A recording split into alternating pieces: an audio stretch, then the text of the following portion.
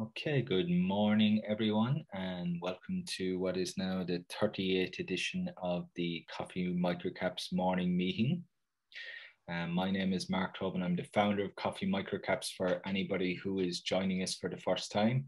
And for our regular attendees, welcome back to another event.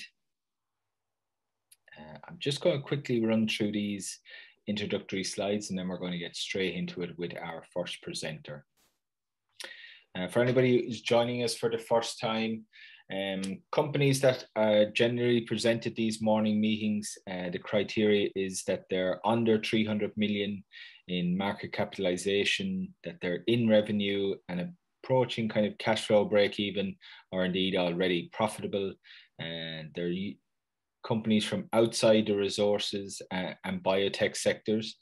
So what we like to call Coffee Microcaps industrial microcaps, which spans a whole range of sectors from microcap tech, healthcare, financial services, niche retailers, industrial engineering and products businesses. I guess a broad gambit for what we would define as an industrial microcap.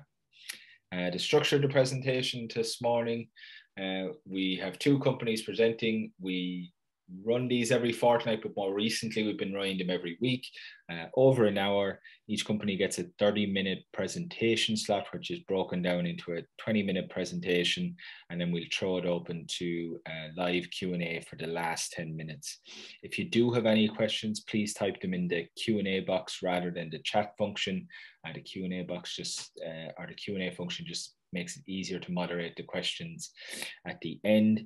Please note that the webinar is being recorded and it will be posted on the Coffee Microcaps YouTube channel tomorrow morning. So if one of our presenters does happen to skip over a particular slide a bit too fast, you can watch it back, and indeed you can watch back any of the other presentations in this series on the YouTube channel.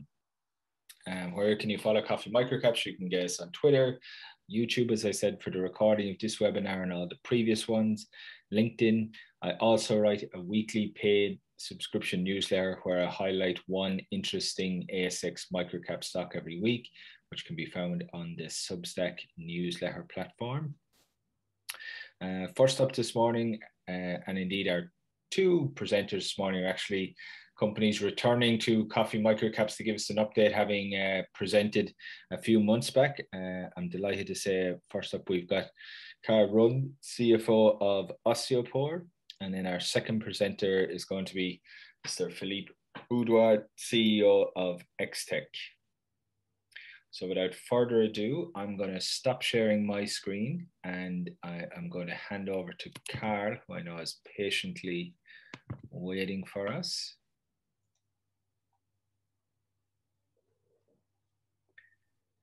There we go. I can see the cover slide of your presentation now, Carl, so you're good to go. Thank you, Mark, and I'd like to thank all the people listening in today who are interested in Osteopore and interested in the update. It has, I checked up yesterday, it's been a year since we last appeared, I believe, with Jeff, and quite a bit has happened in the interim. So, you know, what I'm going to do today is present a summary of who we are, what we do, look into the compelling product technology that we have, our competitive advantages, and then I'm also going to discuss our strategic imperatives, which are accelerating our revenue growth first and foremost, diversifying the scope of application for our products, and also the continuous product and process innovation that drives better patient outcomes, and hopefully that also more, you know, with a target of being more effective at doing that. Just first, a quick note from our legal team that I need to remind everybody that this presentation may include forward-looking statements. We at Osteopore believe that these statements are based on very reasonable assumptions of what we can do and what we can achieve, but I do need to tell everybody that our actual results may differ. And I would encourage everybody to have a look at our ASX filings for a discussion of the risk factors that may cause these material differences.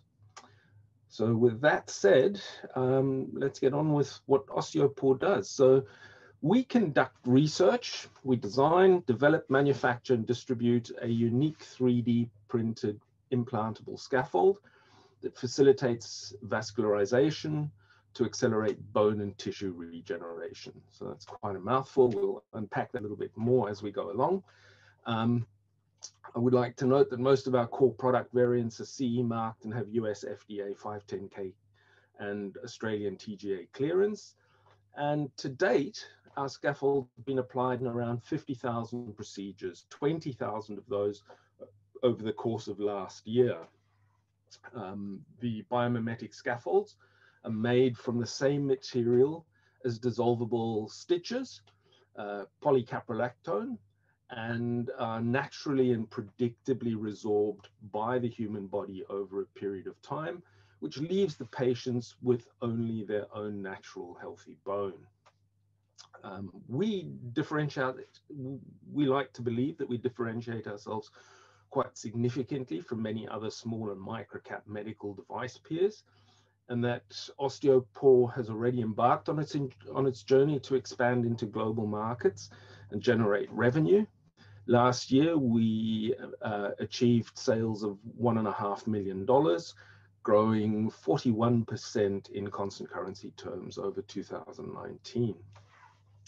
Our core products, OsteoPlug, OsteoMesh, and OsteoStrip, are primarily indicated for use in over 1.1 million cranial and maxillofacial procedures, which are conducted yearly. And we compete for a share of the annual total available bone graft and permanent implant markets, which are estimated at 3.9 billion and 100 billion US dollars respectively. Osteopore's produces all of its products, including the patient-specific implants, using a proprietary 3D printing technology in-house in Singapore. And the necessary 3D printing equipment has already been purchased and installed in the company's clean room. So we will set up to drive that increase in volume over the coming months and year or so before we need to expand. As the use of our core products don't require any changes to the current clinical procedures, they're very easy to micro-adjust in the operating theatre for a better fit and result in exceptionally low post-operative complication rates. We can see that this technology is positively impacting patient outcomes and also contributing to lower healthcare system costs. The scalable opportunity that's available in terms of the serviceable available market is around 1.1 million cranial and maxillofacial procedures, which are conducted worldwide every year. And our standard products offer us a significant opportunity to improve surgical and aesthetic outcomes for patients. The standardized nature of many of these procedures and the easy customization of Osteopore's products allows for manufacture and distribution at volume and storage in the hospital's inventory system. And we can complement these standard items that we produce with patient-specific implants for larger repairs. So that presents the surgeons with a very diverse set of solutions based on the same underlying technology. We, at the moment, are particularly excited by the opportunity to expand in Europe, following the notification of the European Medical Devices Directive, in which they certified a significantly broader range of products. The CE mark has been extended to include all OsteoMesh, OsteoPlug, and OsteoPlug C sizes, as well as 7 new shape variants. And the number of listed shape variants increased from 3 to 10 through this expansion. And the additional designs allow for access to an estimated 100,000 craniotomy cases per year, especially to bridge fresh craniotomy cuts created with associated surgical instruments, as well as to accommodate standard therapeutic devices. The expansion in MDD certification also means that access to Osteopore products in Europe has grown from around 110 on indication procedures to an estimated total of 210,000. So 110,000 to 210,000 on indication procedures annually. And based on our market research, we estimate that the serviceable available market value of the incremental access afforded by this extension exceeds $115 million. Of that, Germany and the UK account for just over 40% of the European market, which is expected to grow to 255,000 procedures per year by 2025.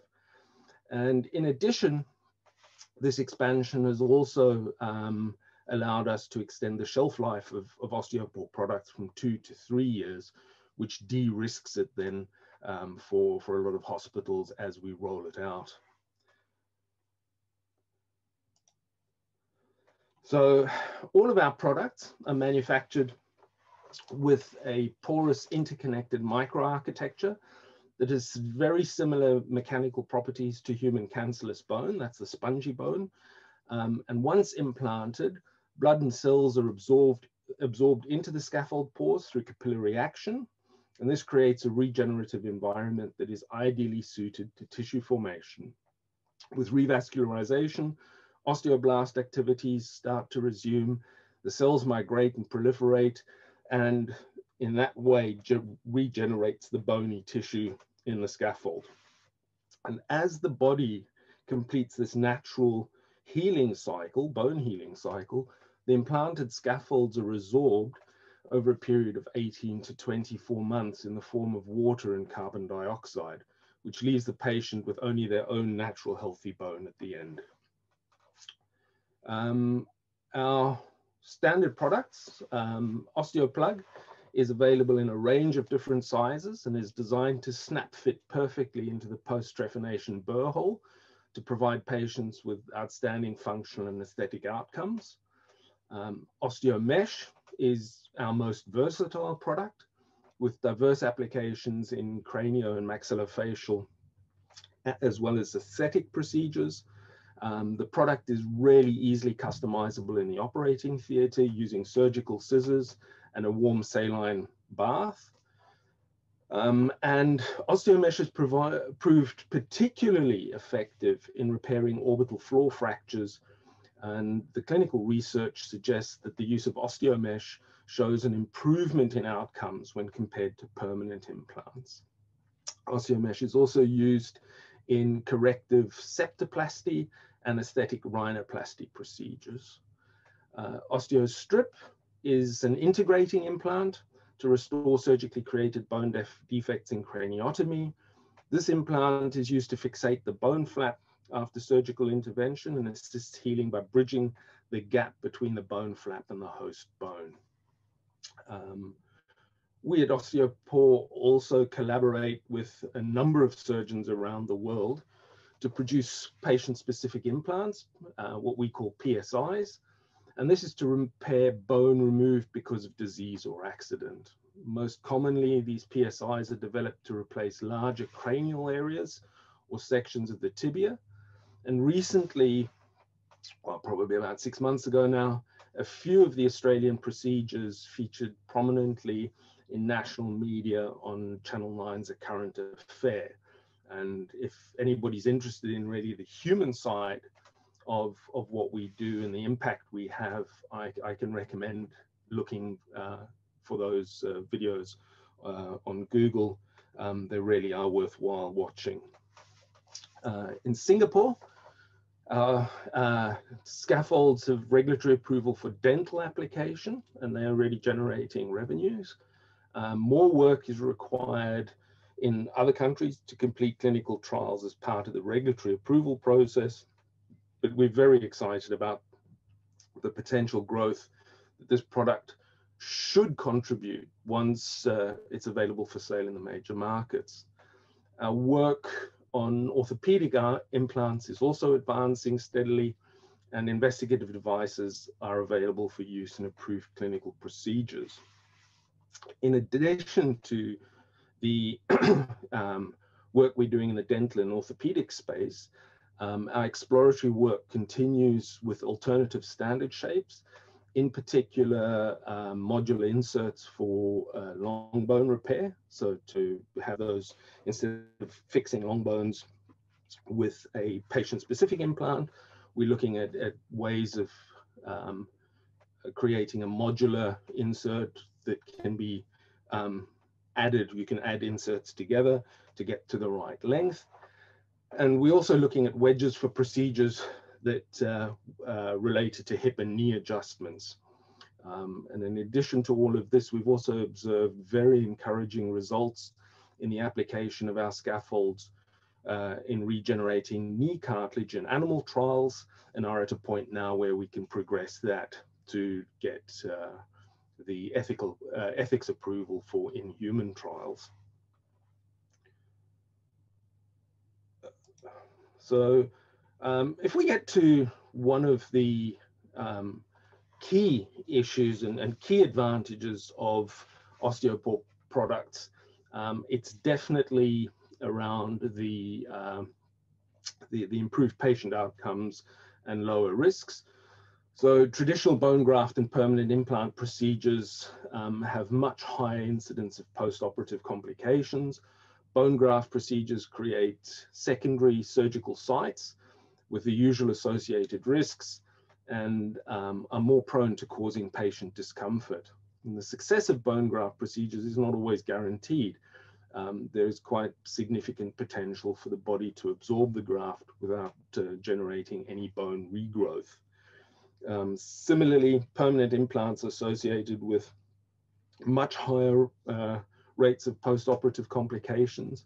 And some of the materials used are far more difficult to micro-adjust in the operating theatre during the surgical procedure.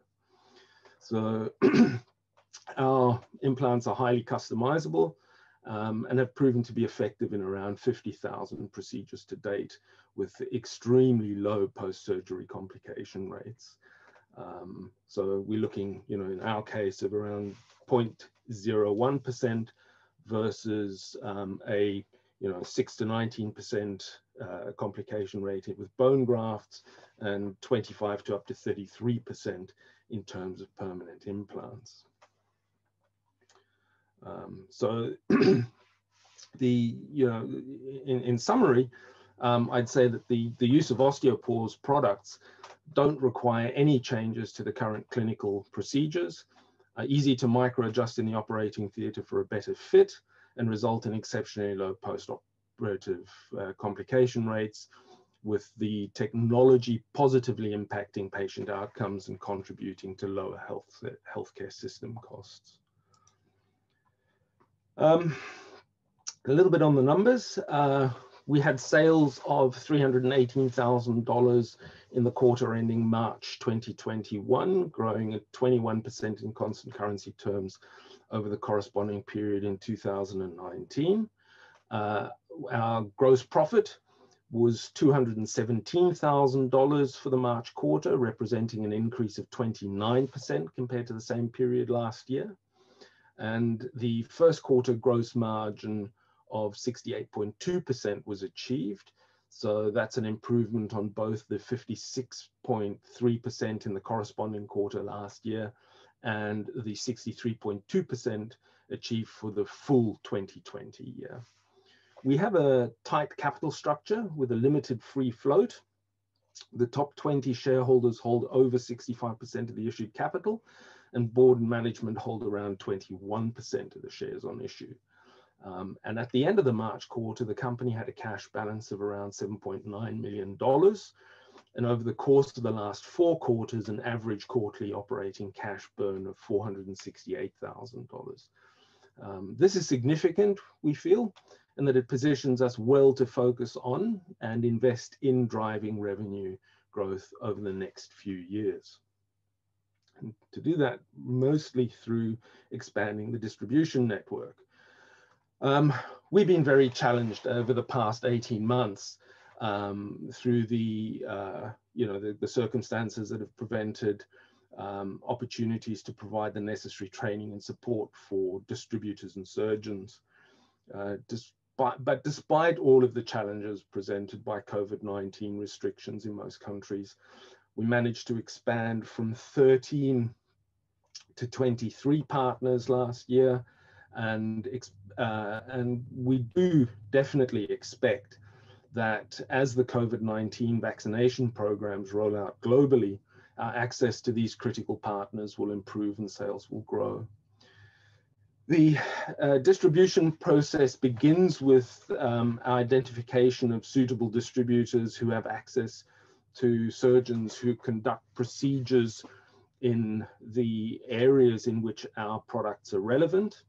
The next step we take in that is to train these distributors and surgeons, making sure that the accumulated knowledge of all of those procedures to date is passed on to ensure that the best possible patient outcomes are achieved. This whole process can take anything from 3 to 6 months, and the COVID restrictions in this case started off by preventing travel. We couldn't get out, we couldn't get our teams out and about to access distributors and surgeons. Then the access to surgeries was limited to essential personnel only for obvious reasons. And then the hospitals also started to defer elective procedures to manage capacity. And all the while, a positive out of this for, in terms of societal outcomes, by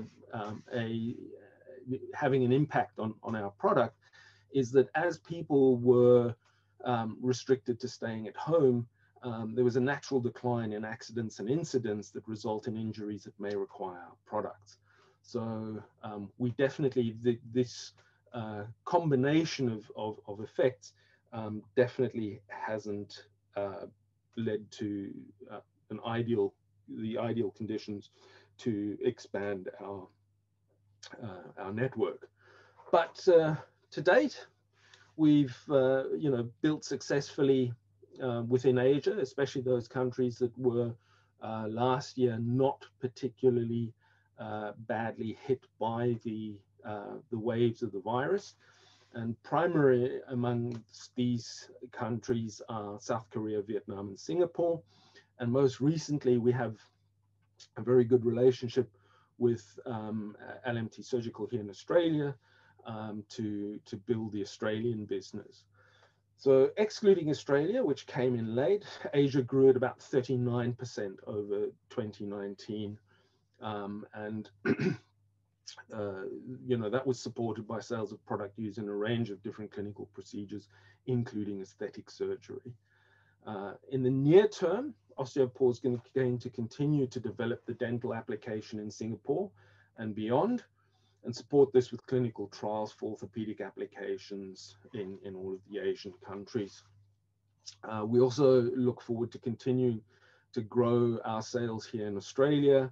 And in addition to the wider adoption of patient-specific implants, we're excited about the opportunities to conduct clinical trials for dental application in Australia as a precursor to obtaining TGA clearance.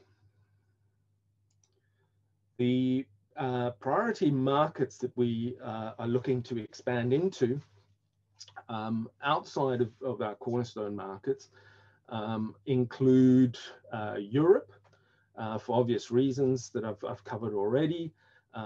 Last year, we signed distributor agreements for the US, for Germany and Austria, the Scandinavian countries, and we've expanded that into the Middle East as well. And currently, we are engaging with interested surgeons in the UK who are evaluating our products.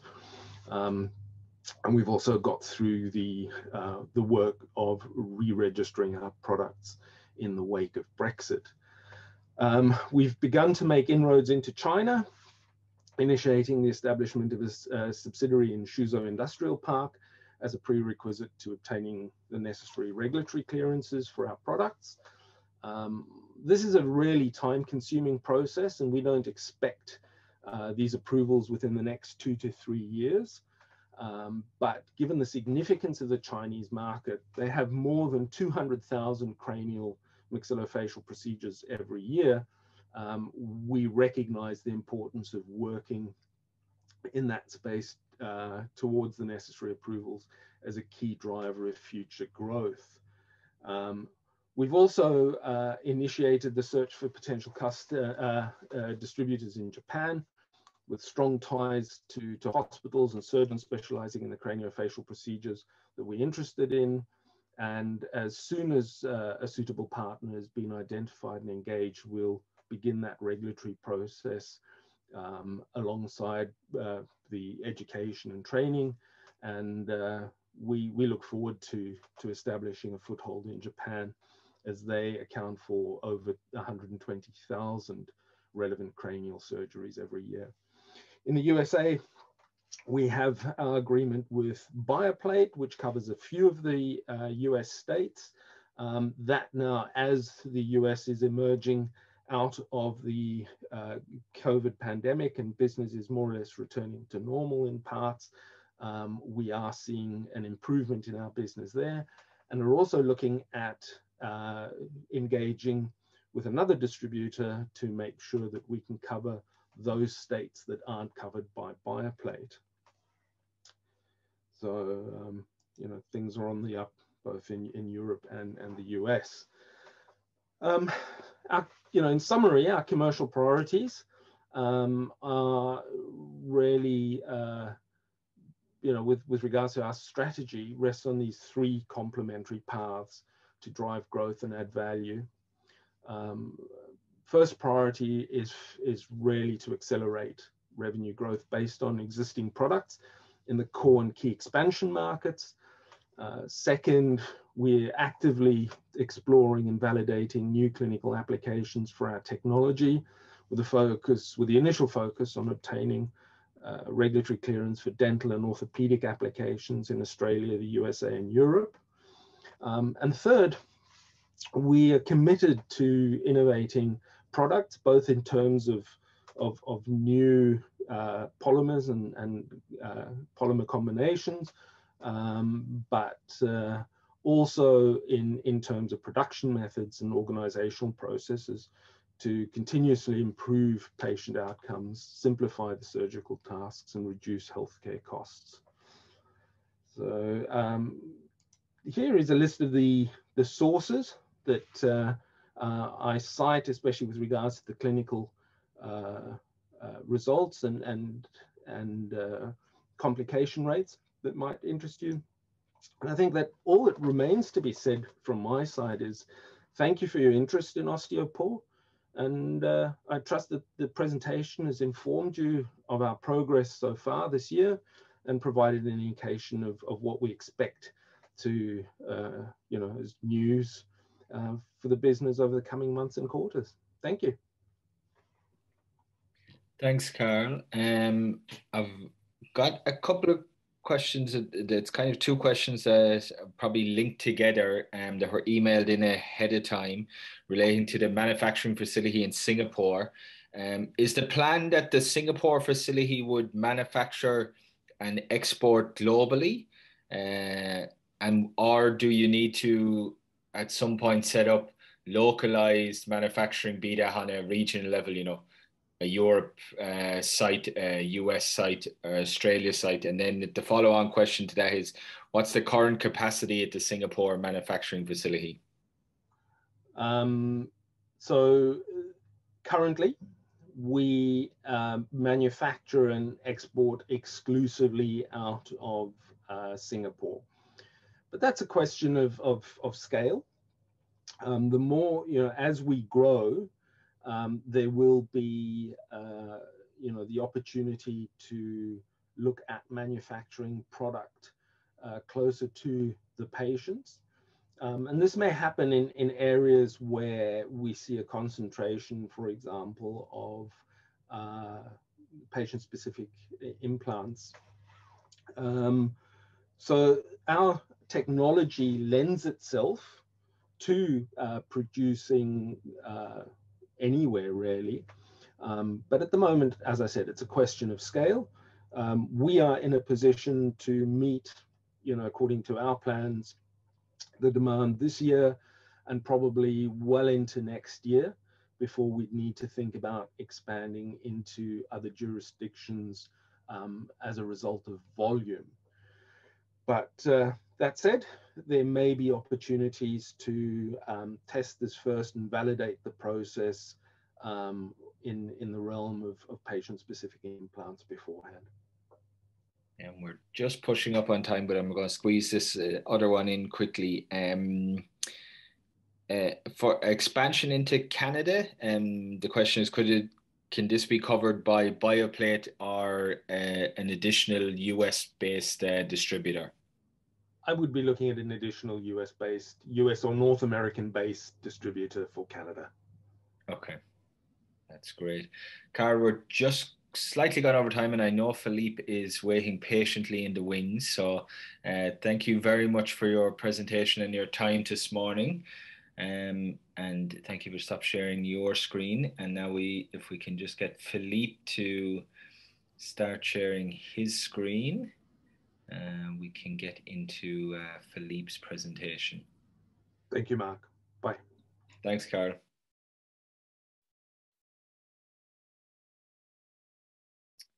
So Philippe's presentation should be coming up now.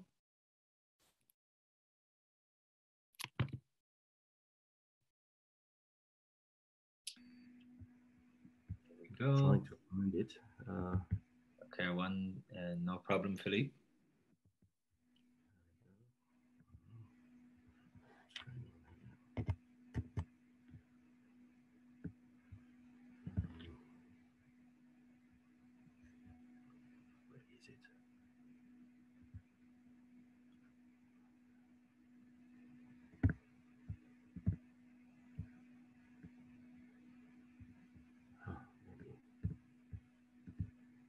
There we go. Okay.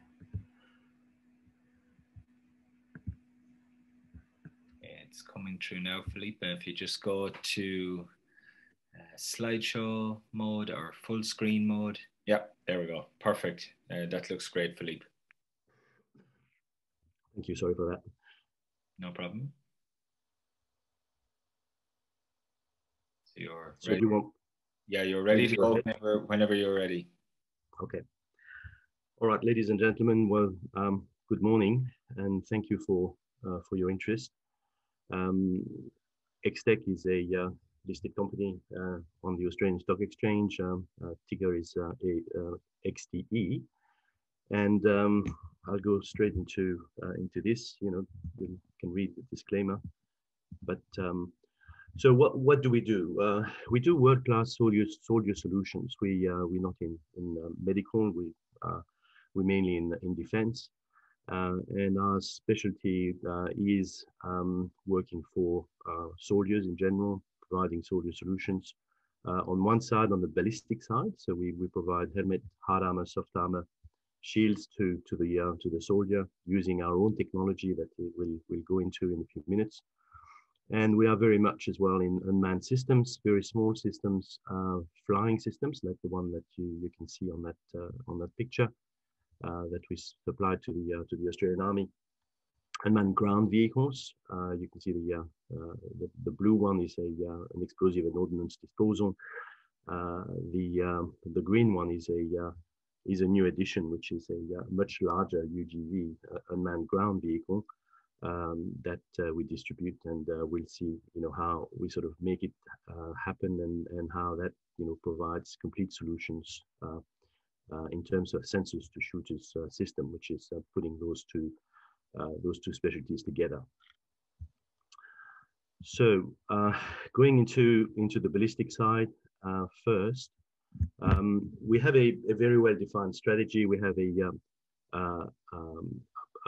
a process that you can see on the first one. That is the result of about 12 years of R&D, which is to make parts that are lighter than what is available on the market.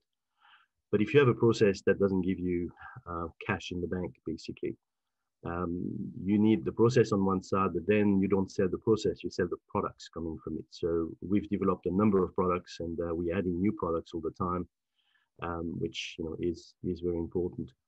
And then you also need manufacturing capability. It's all fine to set up the product, but how do you manufacture it? So we've set up that factory in Adelaide. It's fully operational now. And of course, the last bit that is necessary is have distribution networks and major customers. And we've started this a while ago, but the whole thing was launched officially about 3 months ago. We have a very wide distribution network, including a subsidiary in the US called HiCom, which we bought about 18 months ago, that is making and distributing armor products. And therefore, we have an inroad into the biggest market in the world, which is the US in that particular case.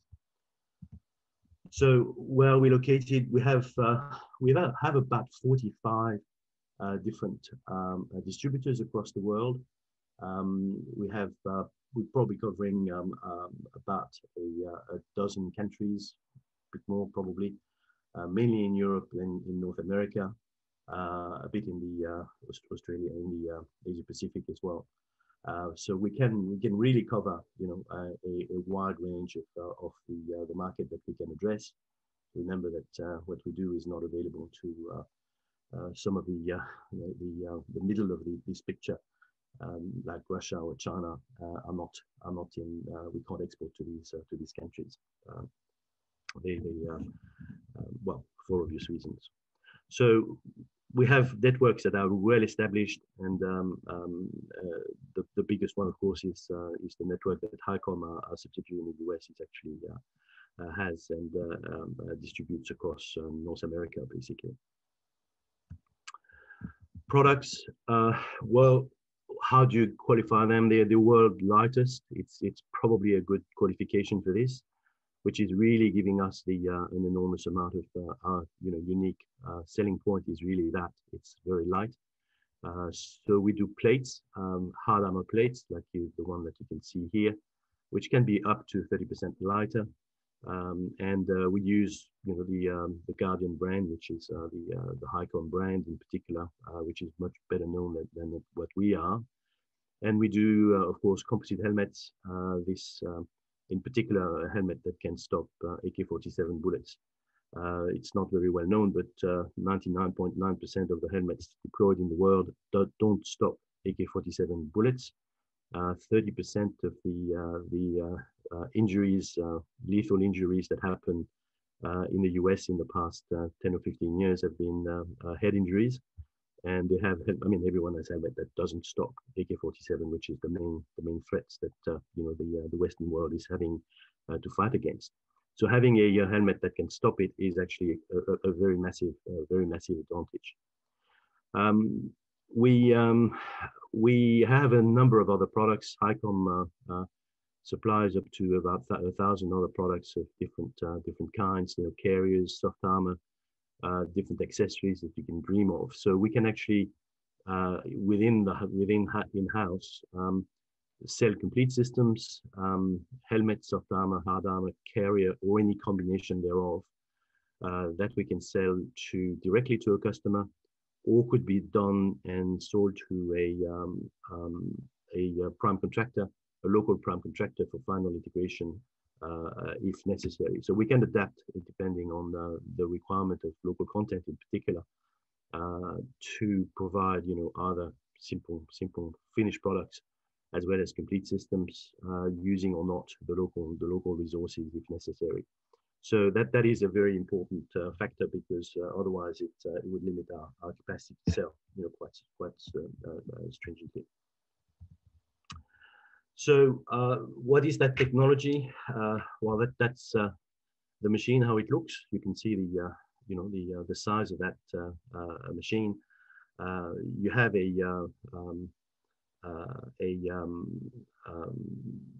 a pressure vessel in there, which where you put about 40 plates or about 20 helmets at a time, and that actually after an hour and a half to 2 hours of cycling will give you a product. So that machine can produce a fairly large amount of product. So this is a ultra high isostatic pressure composite curing and consolidation technology. You can see here the pressure vessel and the plates that are about to get in. The concept of it is you put the plates into that pressure vessel that you can see there. You close the door, you pressurize the whole thing at 300 bars, you circulate a fluid that gives you, raises the temperature, and after a certain amount of time, you have a plate that is consolidated, ready to go. Why is it so interesting? Why is that technology so unique? Well, it's quite simple. As I said, it's isostatic. That means because it's a liquid that is transferring the pressure and the temperature. The pressure is exactly the same in every part of the plate or the helmet, and the characteristics in terms of ballistic stopping is dependent on the pressure that is applied at any point in the particular part that you want to use. So if it's applied in an isostatic way, which is exactly the same everywhere, that means the whole plate, or the helmet at any part of the part has the same capacity to stop a bullet. And of course, the bullets don't choose where they land. They can land anywhere. So the capacity to stop, is actually enhanced quite substantially compared to other technologies, such as pressing, for instance. Actual press, which doesn't give you the same isostatic pressure, and therefore not the same capacity to stop, in a consistent manner, because you never know where the round will come from. So that's what is very interesting in terms of and really unique in terms of what can be done. No one else is actually using that particular technology. So the Xclav that you can see here is now in production. It's a large commercial Xclav, which has been in production now for about 2 months about. We have successfully completed the first contract with Finland, which was worth about $2 million. We started it with a smaller machine before, but we finished it off in the last 6 weeks or so, using that commercial machine. And we're delivering day in, day out plates to the US and law enforcement market. That is addressed by our subsidiary in the US. The focus has been recently very much on the US sales. The full commercial launch was started in the US in March. We had pre-launch and sensitivity analysis done on the market for the past year or so, but that was fully commercially launched in March.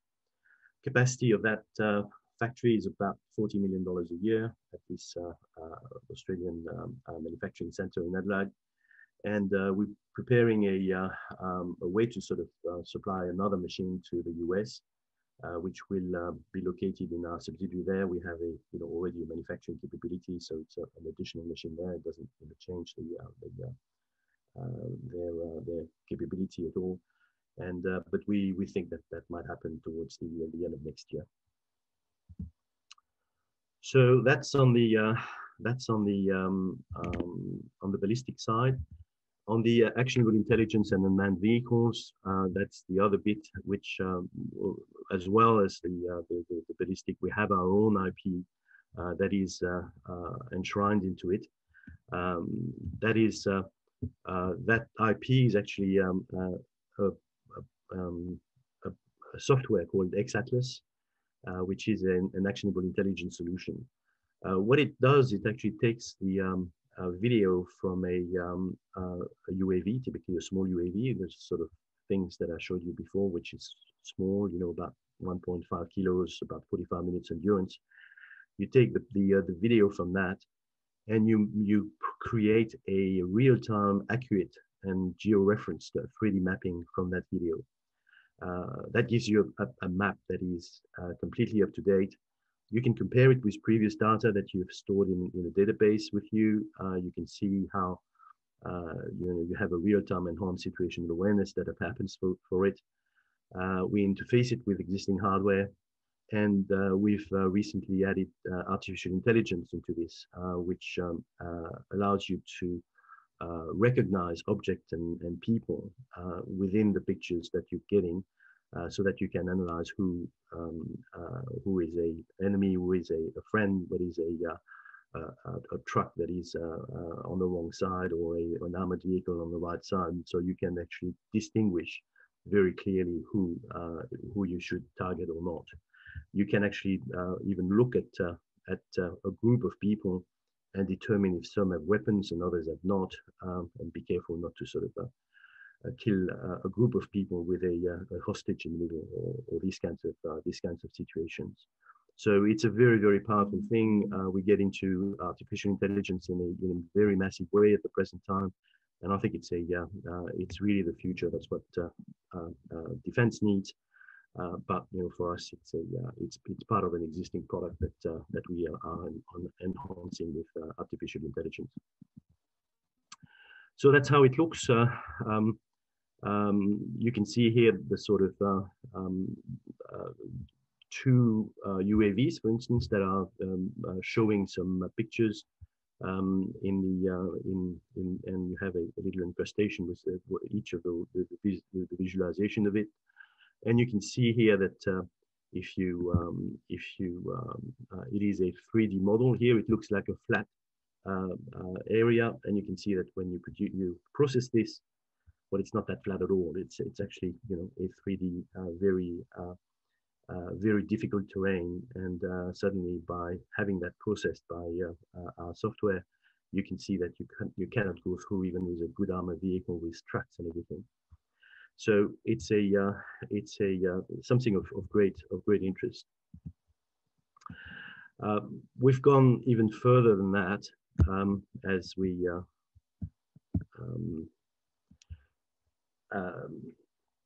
through the concept of tracking and targeting.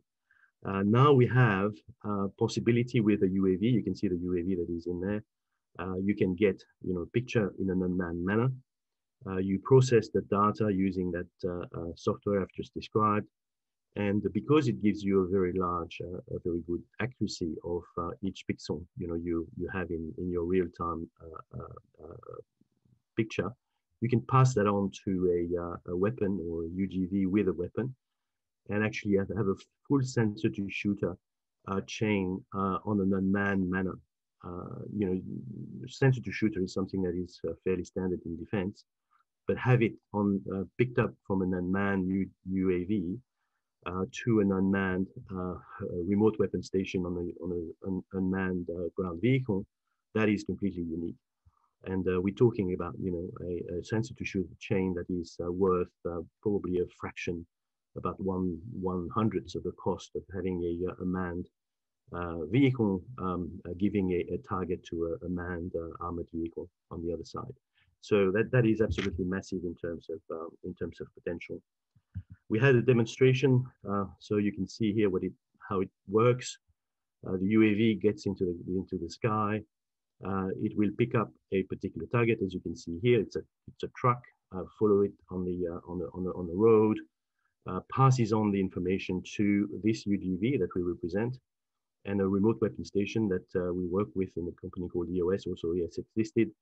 And you can cue then the remote weapon station, in that case a 30mm cannon, and engage the target, completely unmanned again. So a revolution in terms of cost and in terms of protection of soldiers that is completely new and really exciting. We had a number of presentations done in the last few months when we went to the Land Forces conference in Brisbane. And presented that to defense. I mean, up to the top of defense, the chief of army. They were absolutely wrapped with the concept. So, how does that work? Business-wise, we're part of a development that we are undertaking together with EOS and a number of other Australian company called C4 Edge, which actually create the environment I've described. We are providing the main application, which is the sensor to shooter application I've described a minute ago, into a much larger program that is now funded, and we've got about $1 million worth of contracts into this. We've signed this MOU with Athena AI, with object recognition and identification I mentioned before, to try and see the people you see on the ground, who they are, and whether they are good, bad, or indifferent. We are representing Air Environment, which is the defense contractor specializing in unmanned aerial vehicle. We have an exclusive arrangement with them. We've signed a contract for nearly $50 million with the Army, and we now maintain those. They've been delivered, but we maintain those quite efficiently, and we have a number of other opportunities in this. And we have the representation for this middleware robotics for this unmanned ground vehicle, which will gradually also add some parts for us. We're going to provide armor for that particular vehicle from the ballistic capability that we have as well. So you can see we have we can sell the complete chain, some with our products, others with partners. But at the end of the day, we can have a complete subsystem, unmanned subsystems with artificial intelligence to sort of do this sensor-to-shooter concept. Other opportunities, we have done a number of things in terms of space.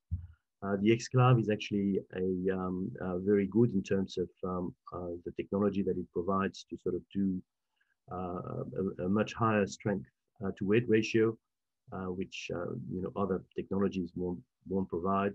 It also reduced the composite outgassing, which is an enormous problem in space. And from that, we've signed a partnership with Skycraft, which is a small spacecraft manufacturer in Canberra. We have a joint statement of strategic intent with the Australian Space Agency, and we've signed an MOU with a French company called Mecano ID to pursue international space market opportunities. They supply a number of systems, space systems. We would provide a number of parts to these systems using our technology. They recognize that it is making a major difference in terms of weight in particular. For space, weight is everything, but we're in the weight business, so that's absolutely right. Outlook for the company. Well, the company has been on the stock exchange now since 2005. Because we were doing a lot of distribution before, we had a reasonably slim margins. A lot of the work that we're doing and we've done by having our own products, we basically are increasing the level of margins that we can propose. And so the target that we have is to sort of shift from proprietary products, and you can see in the pie chart that is shown onto the left. In gray, we have low margin distribution in FY20 for about 75% of our turnover. Maintenance was about 10%, and our own proprietary products, it was about 25%. The first half of 21, we've jumped to about 2/3 of the turnover in proprietary products and high margin products, system integration, about 20% in repair and maintenance, and 20% in low margin distribution. And in the medium term, we'll probably stabilize on that. We're not going to give up all the distribution. They'll be part of our system integration that are part of our solutions. But most of the turnover will be coming from high margin on one side, and that's a combination of ballistics on one side, through the US or through our global network, our actionable intelligence solutions, repair and maintenance, of course, and increasing opportunities in leveraging Xtek for advanced composite solutions like space. Our target in the medium term is probably around 100 million with gross margin of about 30%, and it's looking we're on the right track to sort of achieve that. We well funded through an equity raise we did in 2020 and some debts that we got from different banks, which is also very healthy. And so we're looking at the future with a lot of confidence. Key upcoming catalysts, we need to deliver the ballistic plates to the Finnish defense, which is now done, so that's a big tick. Get to the US ballistic orders now with the launch and marketing of additional ballistic products which is ongoing. We need to sort of sound up a number of other countries. We have a number of distributors in Europe, Middle East, and APAC, but we need to sort of sign up more of those. But overall, we already have 45 worldwide, which is very, very significant. We need to deliver the final phase of C4H program, the program that we are undertaking with EOS and the Australian government for the sensor to shooter system. We need to install, commission, and optimize the US xCloud machine during the next calendar year, sort of to be able to have a second machine. If you have a machine in Australia with $40 million capacity and another one in the US with $40 million capacity, that gives you already 80 million. So we're 80% of the way to the target of 100 million. Well, remember, this is capacity. We still need to sort of book the orders. Of course, complete our space project in partnership with Skycraft, but we can that's well underway. There are other discussions. We have other international parties. Space is very, very popular nowadays, and when you have something that makes a difference, we expect that to be successful. And continue to achieve further commercial orders for Xtek Ltd products, supply and maintenance of UAVs. There's a fair few UAV programs that we're pursuing very actively, and that should become successful in the not too distant future. So, key investment highlights. We have a very favorable defense market sentiment. The West is actually investing a lot more in defense in a strategic environment that is a bit more risky than before. We focused on market-leading soldier solutions, so we're not doing anything else. We have a US expansion, accelerating ballistic solution strategies, which is, obviously getting into the biggest market in the world is in a massive manner, like we do, is a key to success. We have actionable intelligence software interfacing with unmanned systems and artificial intelligence, so we have something that is really tangible, that is recognized by defense, and a very strong pipeline of opportunities and near-term catalysts. Not only do we have smaller programs with the US, but we also bidding for much larger programs in the rest of the world and in the US as well. So we are quite hopeful that the company will be successful in the next few years. Thank you very much. And if you have any questions, here is my contact. So just any questions at this stage? Thanks, Philippe. We haven't got any just at this minute from the audience, but I have a few that were emailed in ahead of time. One was a question on I'm not sure if I'm pronouncing it correctly, the Virulens distribution agreement that you signed in March. I know you didn't mention it in your presentation. The question was, they just wanted an update on where you are in terms of the I guess TGA regulatory approval, and I guess getting set up to actually start marketing and getting sales of that new product line. Well, it's not exactly a new product line. We've been doing similar products in terms of distribution for years and years. But that product is actually very, very interesting because it gives you a COVID test in 20 seconds. And probably a way to sort of detect the virus 2 or 3 days ahead of PCR. And so it could be of great interest. It's presently with TGA. As you're probably aware, it's very difficult to sort of talk too much or promote too much of these kinds of products before you get TGA approval. But we can talk about it in general terms.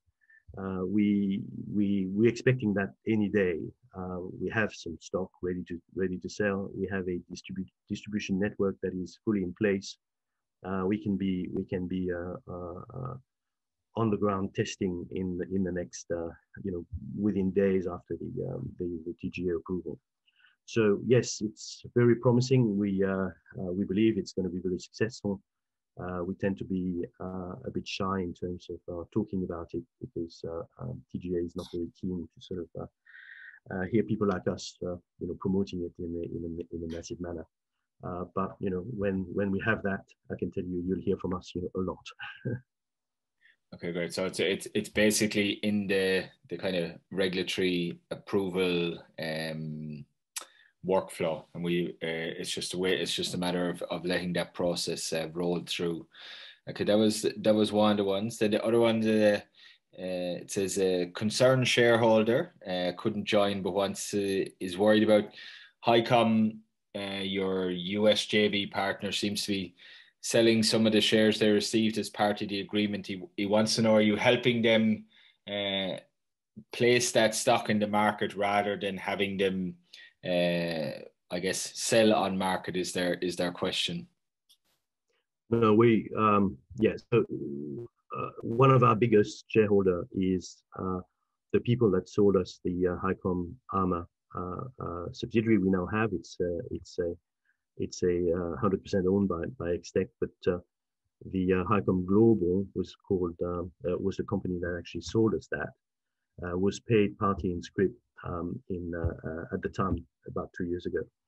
So yes, they've been selling their shares, not because they're not interested. I mean, when they sold HiCom Armor, we knew that at some stage they would get out, because if they sold it, they had no real interest in the business in general. So the answer to this question is yes, we're helping them a lot to sort of place this. My understanding is that they basically have no shares left, but of course that was about 4 million shares that came onto the market in the last couple of months. And although we've managed to sort of find a number of counterparts basically here in Australia and overseas as well, that has affected the share price quite substantially. They're basically out of our register. So that should have a positive impact on the share price. Okay. And then in terms of the products that you're sending to the US currently, the question is, are you just still sending the plates, or is it now a combination of plates and helmets that you're sending across from the Adelaide facility? So at this stage, we're sending mostly plates, but we sell a number of helmets as well. So the quantities are really in plates, but we have a number of testing sites with the US Department of Defense for our helmets, and so we'll start shipping helmets in larger quantities in the next couple of months or so. Okay, great. Philippe, I just realized we're gone slightly over time, so I'm just going to leave it there.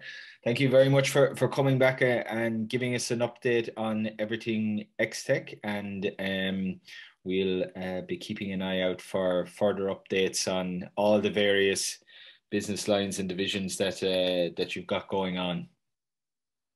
Thank you very much, Mark. Have a good day.